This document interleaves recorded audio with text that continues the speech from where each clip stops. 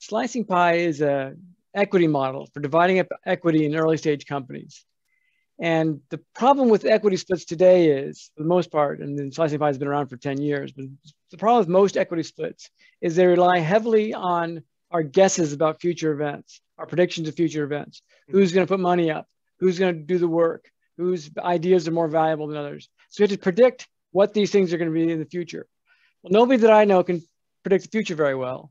So you're automatically going to pick the wrong number. What's up? This is Alaric Moses Ong, and today I'm going to be interviewing Mike Moyer. Now, if you do a Google search on Mike Moyer, you can see he has this website called Slicing Pie, and that's what I'm going to be interviewing him about. Okay, so he has this Wikipedia article where he is actually a lecturer at Northwestern University and all that, and I've even seen his YouTube videos of him speaking at Stanford University talking about startup equity split. Okay, now to give you a quick background, because I just read his book about a week ago, and to give you a quick background about what Slicing Pie is that they have a concept called dynamic model. So a lot of startups, what they do is that they split the equity, let's say 50-50. Okay, so let's say like, since we're gonna get into a partnership, let's just do 30-70 or 60-40 or 50-50 or whatever. Okay, now and that equity split is fixed all the way. Whereas for this model, okay, the equity split it changes depending on which quarter it is. So for example, in a fixed model, let's say if I put in 100 slices of value and Norvin puts in 100 slices of value, and let's say in quarter two, Anson puts in 100 slices of value. So by right, the fair split would have been 66 and 34, 66 and 34, because over here he put 200 slices of value, where over here he put 100 slices of value. Okay, so in a fixed model, right, with a 50-50 split, it's not fair, right? And in the long run, when things are not fair, when things are not win-win, okay, partnerships tend to falter. Okay, just like how in my first 4 businesses I've done, it's always because of partnership issues, right? And had I picked up this book like 5 years earlier, I would have avoided a lot of pitfalls and a lot of mistakes that a lot of partnerships make. Okay, now, so what does he propose instead? He says, okay, so let's say if you put 100 units of value, 100 units of value. So over here, in total, you put 300 units of value. So this person should get 60%. This person should get 40%, and there'll be a fair split because it's based on how much you deserve to get. Okay, a fair split. Okay, and yeah, so this is a way better split compared to a fixed split, because at the end of the day, nothing is truly equal. Nothing is truly fair. Like a lot of people say, mine is sales and marketing, so it's a very important role. Oh, mine's operations. Operations is also a very important role. Without sales, but you say without sales and marketing, there's no need for operations. But without operations, even with marketing, so everyone will always tell their partner that their role is more important, right? And that's where a lot of conflicts arise. And when you read this book, Slicing Pie, which is an amazing book, it will be able to solve all these questions for you. Okay, now, so here's the thing about Slicing Pie. In this book, so this is the basic concept, right? But in this book, he explains, okay, how do you calculate, okay, now we understand, okay, if you put in how much of value, you should get back how much of value, right? But how do we calculate how much of value? How much is money worth? How much is time worth? How much is our ideas worth? How much is furniture and all that worth? How much is intellectual property? How much is there's so many variables that come into play, and like how do you terminate someone? How do you finance the pie and all that kind of stuff? So if you want to learn more, you can read this book. It will cover in more detail, and I'm so excited to interview Mike Moyer very, very shortly.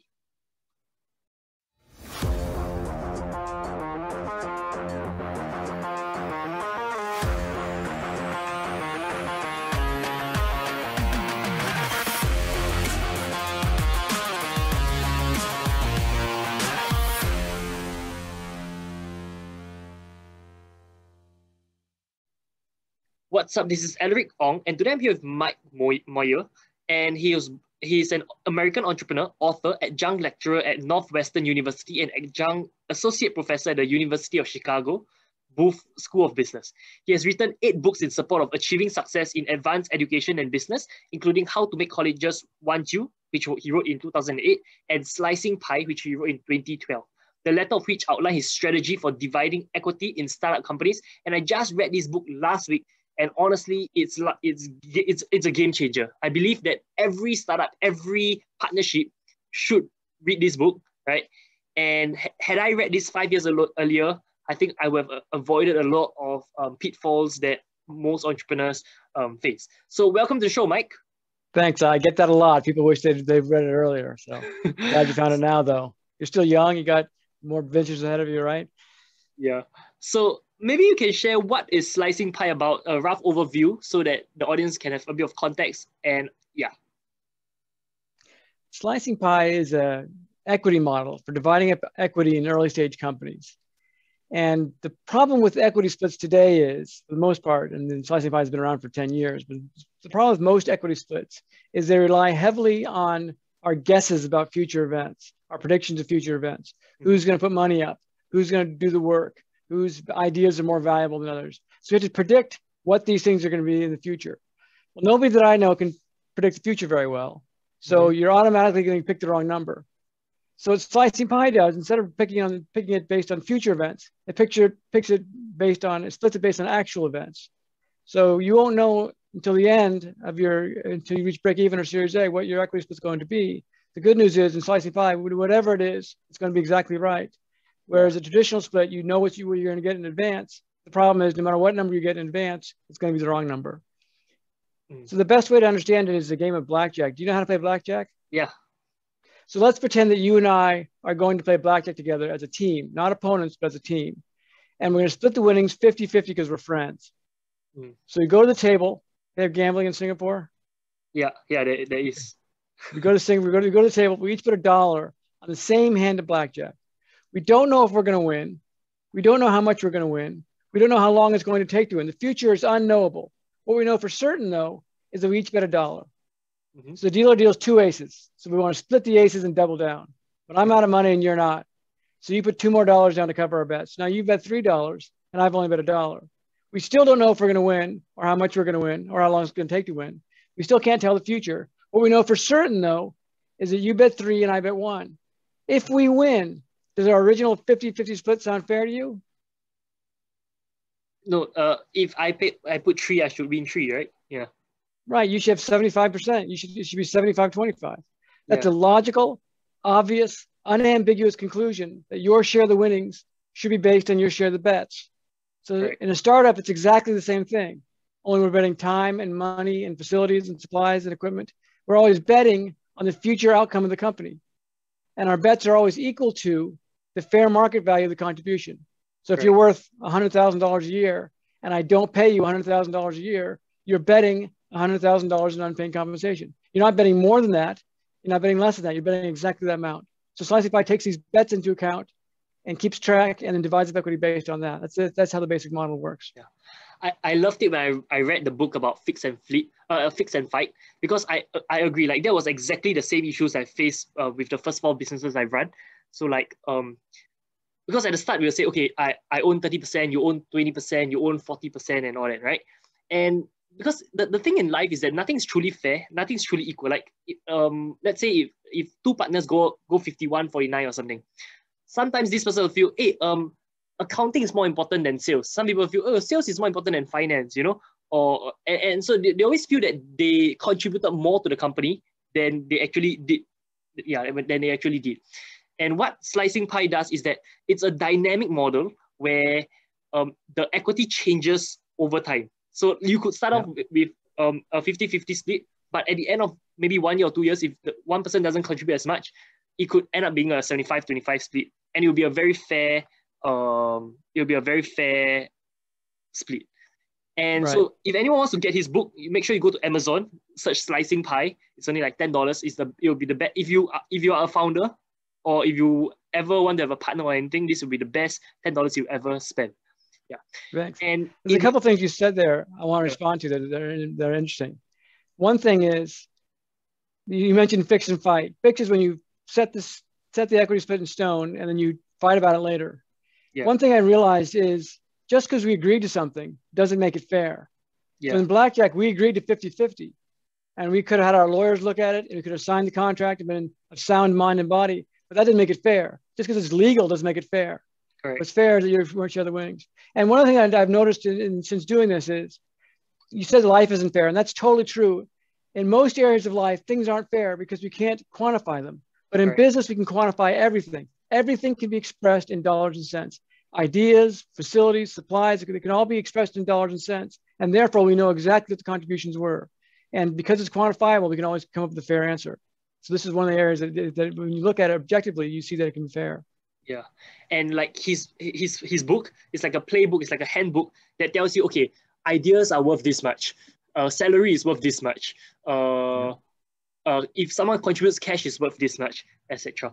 So okay, there was one chapter I read which is about baking the pie or freezing the pie. Now, are they the same thing or are they different? Freezing and baking the pie? Yeah. So I call it baking the pie, which is terminating the agreement. So slicing pie works from day one, inception of the business, through break even or Series A. Once the company has enough cash to pay people, it can pay people instead of using slices. Slices is a fictional unit of risk, like a poker chip. So every time you bet, you're adding slices to the pie. When you don't have to bet anymore because I'm paying you or I'm reimbursing your expenses, the betting stops and the pie naturally stops accumulating slices, and you bake the pie and issue, common shares, whatever like your country allows. So terminating, freezing, baking, are all the same thing. So why do you think that it should be baked rather than continue being a dynamic model all the way?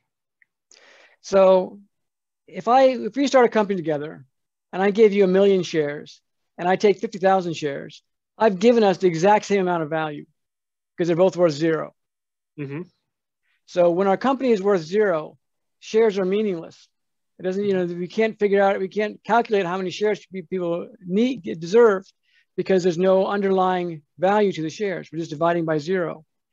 So what slicing pie does is it takes into account relative contributions of the bets people make. When the betting stops, that means the company has created enough value to generate revenues or generate investment.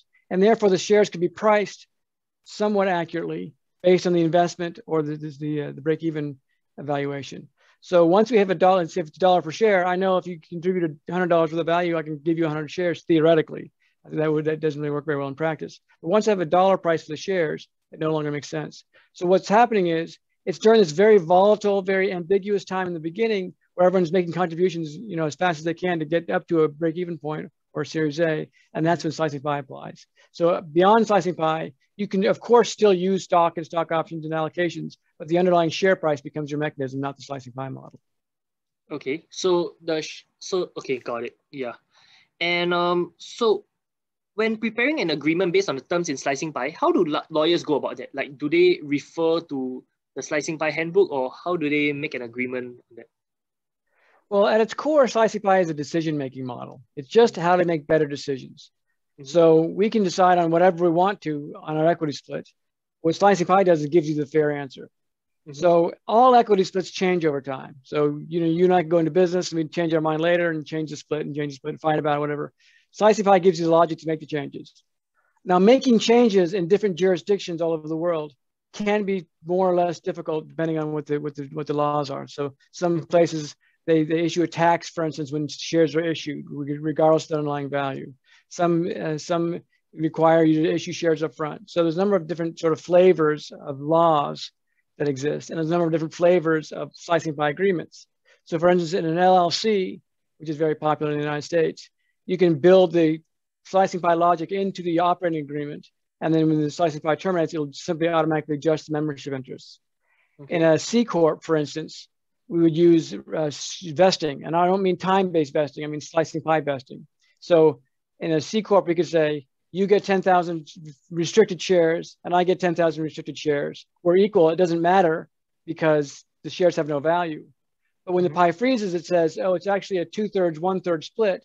So 10,000 of your shares would vest and 5,000 of my shares would vest. That'd be 15,000 total now. And you'd have 10,000, I'd have 5,000. So it's vested according to slicing pie.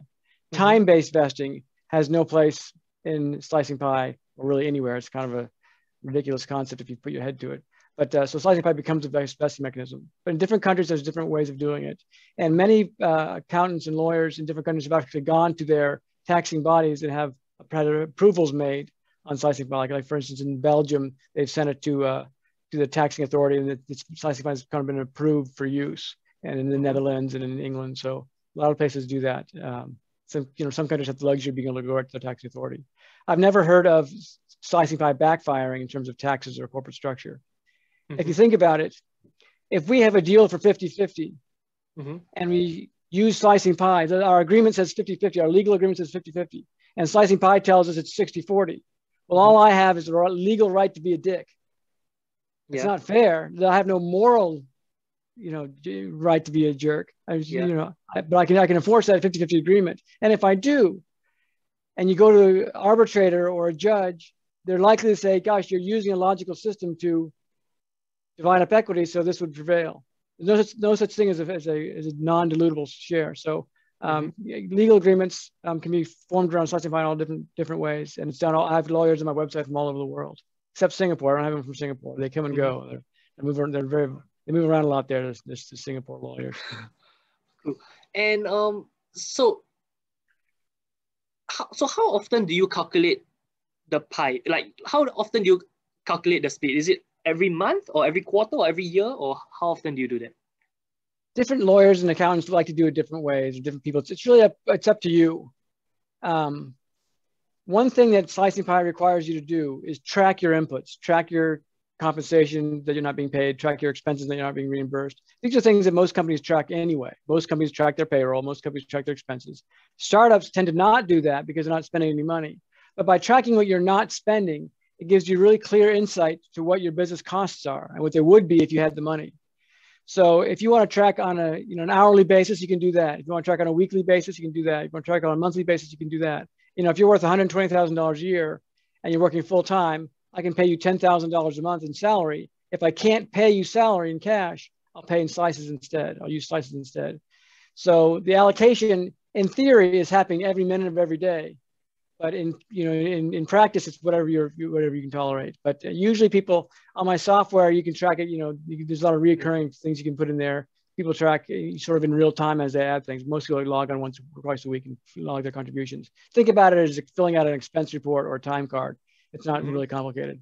Yeah, he has a software called when you go to slicingpie.com, you can go and use his software, and that will track all the things that you have contributed to the company, and then what your split deserves to be. So definitely go and check it out, and you can recalculate in real time. Yeah. And what if, let's say, you're making revenue from the get-go, and you're distributing dividends from the start? So how would that work? Like, if let's say this company is profitable from day one, okay? So with a dynamic model, it will mean that the dividends will be different every time. Like, okay, this month it's 60-40. They'll split the dividend 60-40. The next month it will be 30-70. Another month it can be 25-75. So is that how it will work? If no, dividends aren't compensation. So it's really important to remember that your salary is not your dividend. You're not paying people from dividends. You're paying dividends from profits. And profits only happen when you pay salaries. So let's pretend that you own some Apple Computer shares. And you go to work for Apple Computer. And your boss comes in and says, guess what? We found out that you own Apple Computer shares, so we're not going to pay you your salary. What would you say? It's two separate things. I own the shares. Two separate things, right? Yeah, two separate things. So Apple Computer will pay you a dividend on your Apple shares only after your salary and everybody else's salary are paid. So you can't have profits and your salaries are paid. So what you would do is you would do your split, whatever that happens to be. You would pay your salaries first, and what's left over is profit. And you can retain that profit as retained earnings, or you can distribute to shareholders. As for the question, if you're profitable from day one, if you and I get together and from the instant we start, we're profitable, we're making money, we're paying ourselves, we both bet equal amounts of nothing to start that company. So we're automatically 50-50 partners because we both bet equal amounts of nothing. If you all bet nothing and you're just profitable from the start, then you're equal shareholders. But if you bet $100 and I bet nothing, then you own essentially the whole thing. On the first day. But most companies don't start that way. They take some weeks or months or years even to become profitable. So, but let's say if it's profitable from day one, okay? Let's say it's maybe a coaching business or service-based business, which is very easy to be profitable from day one. Do you bake the pie immediately, or do you still go through a dynamic model and I would bake the pie immediately. So if it was my company and I was collecting revenues from day one, I wouldn't cut you in the pie. I would just pay you your fair market salary. And you'd be perfectly happy with that because it's much money that you want. Now, you might want to have equity in my company, just like you might want to have equity in Apple Computer, but you can't buy the equity until you have the cash on hand. But if I'm not paying you, then I owe you equity. But as long as I'm paying you, you should be perfectly happy. Got it. So if let's say so let's say if I were to buy a company, okay, like maybe own 20% of a company. But let's say for example, let's say right now I own a few businesses. I own a tuition business, I own a social media marketing agency. So I own like 20% of their company. And what I contribute to them is not so much cash, but I contribute more in terms of advisory and in terms of connections. Okay. And a line of credit, if they ever need cash, I will lend the company cash, not the entrepreneur, but the company. So how does the slicing pie model work in this scenario if I'm buying? Yeah. Well, if you're loaning the money, then it's not a bet. You're getting the money back, so it's not part of the slicing pie model. Okay. In some cases, you can do, if the company's using slicing pie and you loan the money, they would pay you back your payments. If they skipped a payment, that would become part of the pie. Mm-hmm. But if they're not paying you for your advisory role, then that could become part of the pie. It mm-hmm. requires the underlying company to be using slicing pie. So as an advisor is just a mini employee. Mm-hmm. An investor is basically an employee whose job it is to invest money. So if you say, I'll give you $50,000 and you don't cough up the money, then you're not doing your job. Mm-hmm. So it depends on, as the money is consumed through your job, your time is consumed, your money is consumed, that's when it turns into slices, as long as the company is using slices. But if they're profitable already, then they should just be paying you your rate. But if let's say they're profitable already, but instead of paying me cash, they choose to pay me in equity instead. So how do I go about that? So if they're profitable, that would imply that they've created some value and mm-hmm. the company's worth something. It's not worth zero anymore. So mm-hmm. the underlying stock price would be the price at which they give you shares. Now that's common, but there's a problem with it. And the problem is this. If I owe you $1,000 and I want to pay you in equity, I've got to get those shares from somebody. So I can buy them from somebody and pay them $1,000 and get the shares and give them to you, which would be an inefficient transaction. Mm-hmm. Or I can create $1,000 with more shares, which dilutes everybody down. Right. So paying someone in equity is not a really practical solution to this problem. Mm-hmm. And I don't really like it. Slicing pie is a tool because the shares are created as the pie builds. But once the pie is worth something and shares have been issued, paying someone equity either dilutes down the equity or creates an inefficient transaction, which is why people use stock options and things like that, which means I'm not actually paying you. I'm giving you the right to pay me. So the best thing that I've found is to give people the option of buying in. So when I don't pay you, I conserve that cash and I can give you the option to buy shares from the company if I'm issuing new shares. But I got to make sure that the rest of the shareholders are good with that kind of dilution on an ongoing basis. If I need cash, then that's one way to do it. If I don't need, if I have cash, I should use cash. If I need cash and I'm worth something, I should finance through debt, so I don't have to issue more equity. But if I really want to issue equity for whatever reason, then I can do it by allowing someone to buy in. Okay, so for example, if let's say the business is profitable, the person wants to come in and wants to get equity, so he should buy the shares at the market rate. Is that what you're saying? Yeah, as long as they're available. But really, in reality, if my company is profitable, I shouldn't feel pressure to get anybody in the equity pool. If I'm profitable, that implies that I can pay my salaries. Mm-hmm. So if you want $200,000 a year and I can pay your salary and still be profitable, I should just pay you, and then you're happy. Mm-hmm. There's a lot of pressure. We feel there's a lot of pressure to give equity to people. Equity doesn't create motivation; it reflects motivation.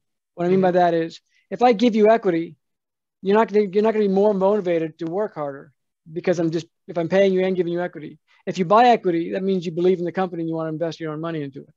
So I think there's a lot of pressure these days to give away equity or cut people in, but you don't have to if you're profitable. But I can always sell you my personal share, for instance. So if I own 100%, you can buy shares from me personally instead of to the company. So that won't dilute either one of us. Mm-hmm. Equity is a kind of a misunderstood friend in this world. Okay, so I don't quite understand. So like you don't recommend paying someone equity, but what if that person is a strategic partner who let's say if you work 20/80 with him or something, he can really help you scale the business 2 times, 5 times, 10 times, then it would be worth it to kind of like give him that equity. So maybe, or you can just pay him. Why can't you just pay him? But what Just if he's not motivated by cash? Who's not motivated by cash? The person who comes in.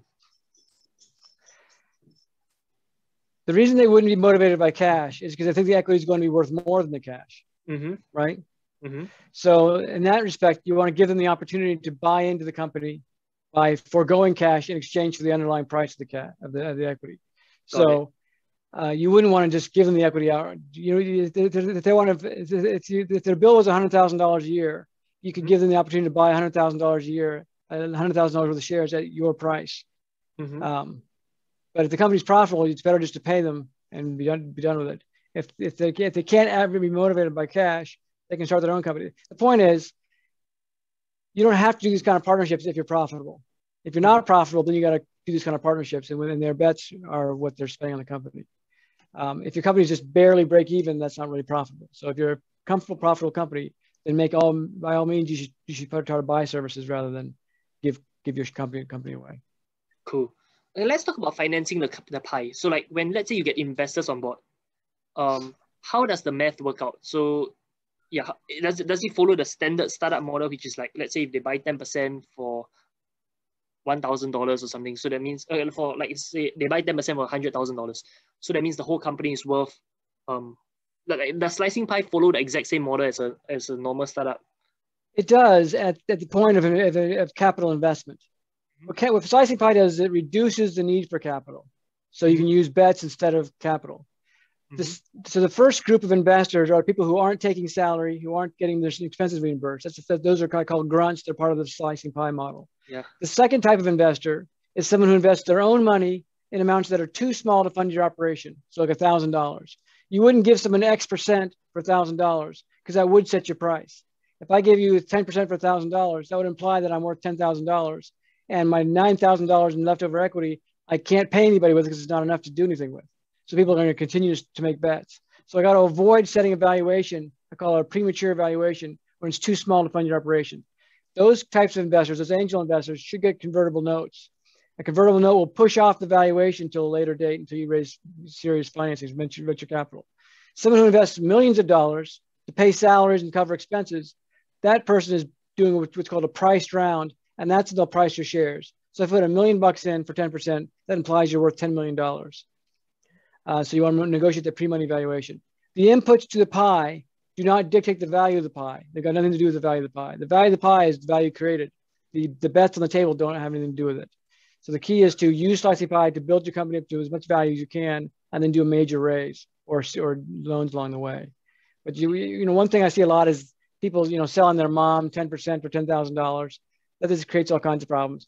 If I set a premature valuation and then pay you with equity that has a underlying value, you can be taxed on that value. If I had a premature valuation and my mom buys 10% for $10,000, my company's worth $9,000, $10,000 now. If your bill is $20,000, I don't have enough to pay you now. Could you repeat that? If I set a value of $10,000 to 100% of my equity, and you send me a bill for $20,000, I can't pay you in all of my equity because it's not worth that much. Correct. See that problem? So I've just given you the entire company for free. So setting a premature valuation creates all kinds of problems with your math. So the key is use slicing pie as much as you can to account for bets, and then use angel investors' convertible notes until you have enough value to raise a serious round of money. Got it. Okay. So let me understand a little bit better. So in a dynamic model, which is the slicing pie model, the percentage of the equity keeps changing, right? Yes. When an investor comes in, let's say an angel investor comes in and buys invests $100,000 for 10% of the company, is his investment also subject to the dynamic model, or is it like he will always own 10% and then like the dynamic model is the dynamic model? If he's giving you $100,000, you shouldn't do a fixed split for him. You should do a convertible note. Basically, he should give you a loan that would convert later on. Okay. If you make the mistake of doing a 10% deal for him, then everyone else shares the remaining $900,000, regardless of what's put in. And so in other words, your risk is unlimited. His risk is limited to 10%, to $900,000. So you've capped the exposure of the investor while leaving your exposure unlimited. uncapped. So that creates kind of this unfair situation. So the best thing to do is give them a convertible note, unless you're raising enough to pay your salaries. Once you pay salaries, then I'm no longer making any bets. I'm no longer taking any risk, personal risk. I'm just getting paid a salary. So my pie would freeze, and that would be my share. Okay. So if let's say it's a convertible note, so then will he be subject to the? Okay, maybe you can explain what a convertible note is first. Okay. Maybe what a convertible note is it's basically a loan. I give you $100,000 a year. You pay me back in 5 years. But if you raise venture capital money, then my $100,000 will convert at the same terms that that venture capital money. So if you set $1 per share and sell 5 million shares, I'll be able to buy 100,000 shares with my money at that time. So it sets the terms of the big raise, not the little raise. So angel investors and company founders aren't qualified to set a valuation for a company. It's just made up. Professional VC investors are much better qualified to set a valuation for a company than an angel investor is. So rather than setting a valuation, you push that back to the Series A investment. So the loan just stays a loan until it converts to equity. Cool. So if let's say it was a convertible note, so is the angel investor, will they be subjected to the dynamic splits and everything? Dynamic in the sense that his valuation or her valuation will be determined later on. Okay. But it won't be changing all the time because they don't know what it's going to be. So a convertible note is a form of dynamic investment. You don't know what it's going to be up front, but you know that when the valuation is set, you'll get your shares. Only people that are participating in the pie. There is something called a slicing pie loan. A slicing pie loan is when I loan you $100,000 and you make payments on it. If you skip a payment, that goes into the pie as slices. If you continue paying, you just pay it off. When you reach break even, you can pay me off and we're even. So it's a different kind of financing, but it's kind of in between an angel investment and a slicing pie participant. Awesome. I love how you went into such detail. Like you've really, I can tell that you really thought this through, like every aspect of it. I don't think there's anyone on this planet who's put more thought into this to me than I have. Yeah. A lot of people, lawyers and advisors make their, have thoughts on this. But this is literally the most thing I've been thinking about this nonstop for 10 years, Yeah. Like, okay, tell me more about the passion behind this. What made you so motivated? Do you have a bad partnership or something? That's why. I've had, one thing, I have had bad partnerships. I started a company once where my first company, I did it all cash. I was petrified to let anybody in. My next company, I did such a convoluted financing deal. It didn't even make sense. Even when I read it today, it doesn't make sense. And then, so I wound up going out of business because of it. And then I did a deal with a guy where I gave him 25% of the equity and he never produced anything. It was too hard. So he gave me back the equity and I gave it to another guy 75% of the equity to do the same project. He did it in 2 weeks. So now he had 75% of the equity, I had 25%. I thought it was a huge job. It was no job. So I gave away all my company, so it's just constantly. And then I did another deal once where the company's still in business and I signed a deal that allowed my partner to buy back my shares at par value. And so he bought my shares back for a few $1,000s and sold them for probably hundreds of thousands of dollars. And it never made sense to me. This whole idea of trying to predict the future and capture value up front, it never made sense to me. I know why people want to do that. They want to get as much as they can for themselves, but it doesn't make any logic. What slicing pie isn't my idea in the sense that I invented the concept of fairness. I just distilled the concept of fairness to a point where you can understand it. And you think about the blackjack table. The blackjack table results, 75-25 for $3 versus my dollar. That's not ambiguous. That's not unclear. That's totally logical. Anything I add into that narrative is just me making up stuff for the future. The facts of the table, the facts are clear. 75-25. That's unambiguous. We can count everything, and I realize you can count everything in a startup. Everything can be counted. People say, what's the value of my idea? Well, try to sell your idea. If you can sell it, you know the value. If you can't sell it, it's either worthless or it's priceless. So everything should have a value. Most companies simply get invoices and pay their bills. You're a consultant, you're a coach. People pay you for your ideas, right?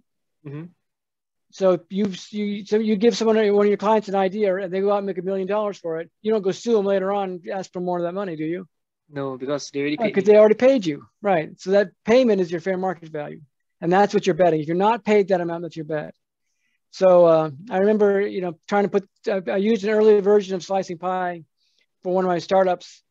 Didn't have the kinks worked out of it, but I had a employee who worked for 2 weeks and then stopped showing up for work, and he sent me a bill for $10,000 or $8,000, and then he sued me to collect the money. I didn't have money to pay him, and the arbitrator in the state of Illinois took 5 minutes to look over the deal and said, this is clearly an agreement that makes sense, and she let me off the hook for the money. I didn't have to pay the money. One thing that's important is when people walk away from your company, there's often unfair payouts. Like if you're our CTO and you up and quit on us, I might have to buy you out if I gave you a fixed share.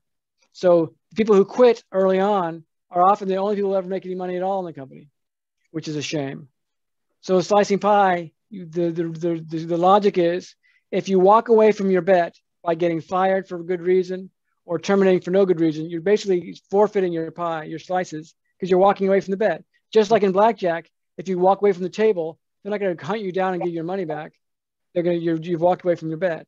But if you're fired for no good reason, like I just fired you for no good reason, or you resign for good reason, then you keep your slices on the pie. Your bet stays. But that logic reflects just logic of fairness. It's not a scheme or a deal. It's just what happens in life if you walk away from your bets.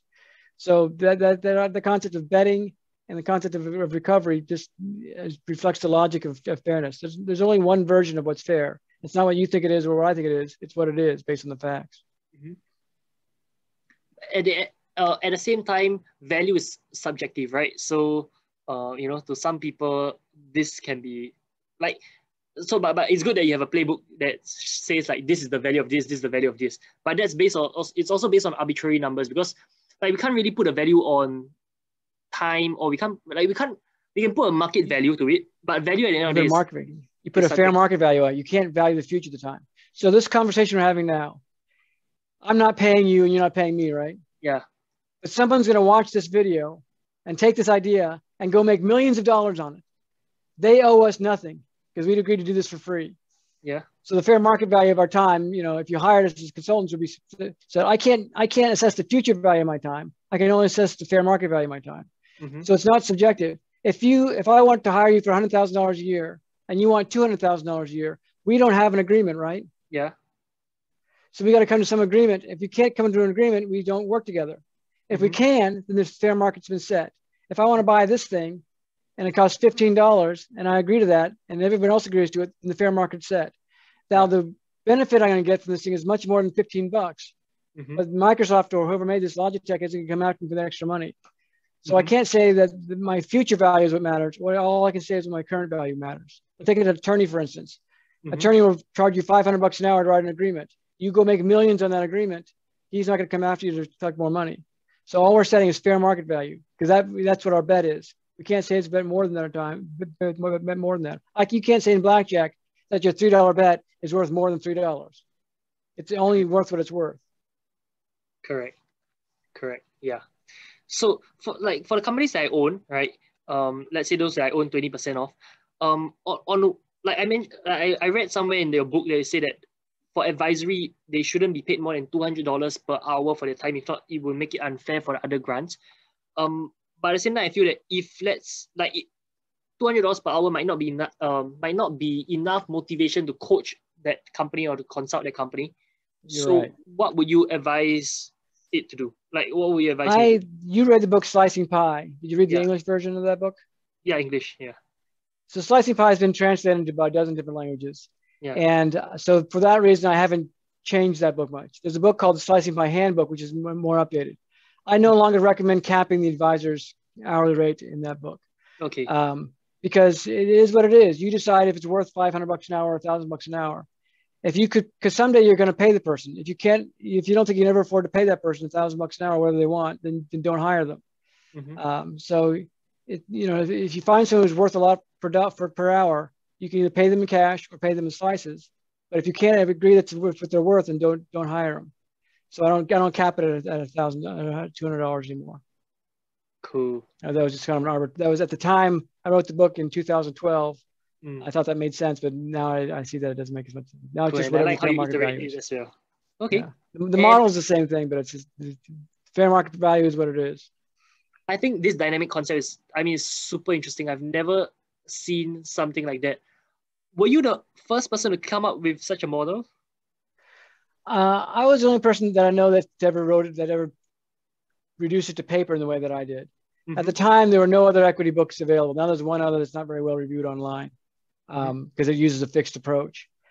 From time to time, people will say to me, oh, I tried to use a model like this with my company, but there's a few sort of ingredients that are missing. One of them is the setting fair market values.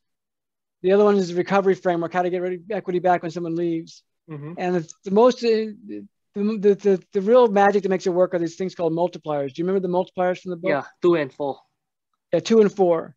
So the problem that I had with my first company that I started with a slicing pie like model without the multipliers was because there's no difference between cash and non-cash, people just pushed all their expenses to me because I was the majority shareholder. They said, Mike should just pay all the expenses. And I did. So I just spent all my money. I went almost bankrupt spending all my money on expenses because there was no incentive for someone to put cash in the company. Because cash and non-cash feel very different to people because they are very different. If I paid you $50 an hour to work for me and you wanted to buy a thing that cost $50, it would take you more than an hour to earn enough money. Because when I paid you, I'd pay employment taxes and social security taxes. When you receive the money, you'd pay income taxes. And when you bought the thing, you pay sales tax or VAT tax. So your hourly rate is reduced by what the cash transactions actually are. So you may actually have to work 2 hours to earn enough money to buy the thing. For that reason, I double cash for slices. So you get 4 slices per hour per dollar instead of 2 slices per dollar. And 2 slices per dollar for non-cash reflects the fact you're taking a lot of risk. So those multipliers help smooth out cash and non-cash to make it more palatable to invest money. Cool. You see, that slicing handbook. Okay, so I'm just I'm open for discussion, right? So so the slicing handbook is based on input. So for example, if let's say this it's based on inputs and not outputs, or not based on the results. So for example, let's say if this worker, okay, or this partner spends 10 hours to do a work, okay, but the value that he produces is X. And let's say for me, if maybe I only take 1 hour to produce the work, but the value that I produce is 2X. So it, like, because there are some people who are more productive than what. So in this current model, you are saying that he should get 10 times more equity than me because he put in 10 times the amount of input. What do you think about that? So always think about this, not in terms of equity, always think of if you're paying cash, what would you do? If I find you to be 10 times as productive as somebody else, I would be sure to give you a raise, right? Because I want to retain you. Because if you're that productive, you're going to leave and go somewhere else. So I got to give you a raise to keep you. If I found someone who's 10% as productive as you, I'd give them a warning. So you're not doing your job properly. I give them another warning. Third time they're fired, I get their slices back. I get their equity back because they're getting fired for good reason. So if you're not productive, you lose your job. If you're super productive, you keep your job or get a raise. So it's your job to be productive. So the same goes for what if I'm padding my hours? I just, charge an hour to the company as much as, whatever I want. Sure, you can do that. But if you're not productive, you'll get a warning, then fired. So no matter what transpires, Slicify always protects you. So, but would you agree that if let's say people charge by the result rather than by the output rather than by the input, will you agree that that's a more fair? It's actually a more fair model. Well, not necessarily. I can't always judge output. I can always buy the inputs. So I buy a hamburger flipper to make hamburgers for me. I pay him $15 an hour. He makes 100 hamburgers. I charge $1.50 per hamburger. It's $150, right? Yeah. I can see the value. I can't say his $15, his burger created that $150 in value. I can't say that he created that value. It might have been the bun vendor or the lettuce that I got or the meat that I got. He could say, without me, you wouldn't have $150 in value. That can be said for anything. So I can't attach one person's performance specifically to an output. If I can, then I can give a commission on that thing or a finder's fee, like a sale, for instance. If I can attach it to a specific output, then I can pay on the output. So I can pay on the output of sales. But for a manager, it's very difficult for me to assess individual value to the parts. So for instance, I have a sailboat and it's a big sailboat and the mast is attached to the back of the boat using what's called a backstay. And there's a little pin that holds the backstay in place. Without that pin, the boat doesn't work. Mm-hmm. So that 50-cent pin is worth the entire boat. Uh-huh. An argument can make it's worth the entire boat because without the pin, it doesn't work. In fact, it's more important than the motor because if I don't have a motor, I can still sail the boat as long as I have that pin. So I can't say the value of the sailing experience is all due to that one little pin, but I can say the fair market value of the pin is $50, 50 cents, and I have multiple in the drawer because it's replaceable. So output is important. So that pin's output is incredibly important, but the fair market value is all I can actually count. Because I can say that for the mast and for the sail and for the sailors and for the all that parts of the boat. So if I can assess an exact output to a specific person, then I can pay a fee on it. So if I have a manufacturer, someone doing assembly, for instance, and I can find a part rate in which they assemble the parts, I can pay them per part, for instance. If I have a salesperson, I can measure the output specifically. I can do a finder's fee or a commission. So if you can't, and that's still a fair market rate. The commission, I got $1 million in revenue. Well, the fair market rate is 10% commission, so it's $100,000. It's still a fair market rate. The salesperson could say, yeah, but you wouldn't be in business without me. Well, that's true, but I can also buy another salesperson for the same price as you, just like I can buy another pin for the same price. Correct. Cool. Wow. I think to me it's surreal, because I just read the book last week, and right now I'm talking to you, the author of the book. It was an amazing experience. I like the discussion a lot. I've learned so much from you. And for all of you watching, I definitely recommend going to slicingpie.com. Go and read. He's got free articles about it. He even spoke at Stanford University about the slicing pie model. So everyone go to slicingpie.com. And Mike, what are your social media handles? How can people follow you? At Slicing Pie on Twitter, on LinkedIn and Facebook. It's all on the website. One thing that's important to know that Slicing Pie is free. It's free to use. There's spreadsheets online, like you said. There's articles, there's videos. I want everyone in the world to use this model. You can buy software, you can buy books, you can buy contracts. There's things to buy, but I don't want anyone to let the price get in the way of using the model. So just make sure people know that they can use it. People from all over the world use it. In 10 years, I have found no one that's used Slicing Pie have a deal that's backfired on them. Everyone has been successful from an equity standpoint, creating a fair split. What I hear from lawyers is that 60 to 80% of all equity deals that are done traditionally wind up in dispute that requires legal intervention. So Slicing Pie isn't an answer, it's the answer to making equity splits work. Awesome, man. Yeah, I love the conviction that you have. And I truly believe that as well. I truly believe that if any entrepreneur still thinks that a fix and fight method is better than a dynamic model, I think if they read the book, they would definitely be it would definitely change their mind. Yeah. They either don't get it or they want to make it. They either don't get it or they want to screw you. Correct. Yeah. It's like, or maybe they're just lazy to implement the new model. Yeah. Thank you so much for being on the show. I loved it. And for those of you who liked it, make sure you visit slicingpie.com and watch all his free videos, get the book, try the software, and you definitely like it. And even if you're not an entrepreneur or you have ever thought of becoming an entrepreneur, just read the book and understand how he thinks. I think that's very, very enriching as well. Thank you very much. I appreciate the nice things. Thank you. Thanks for having me.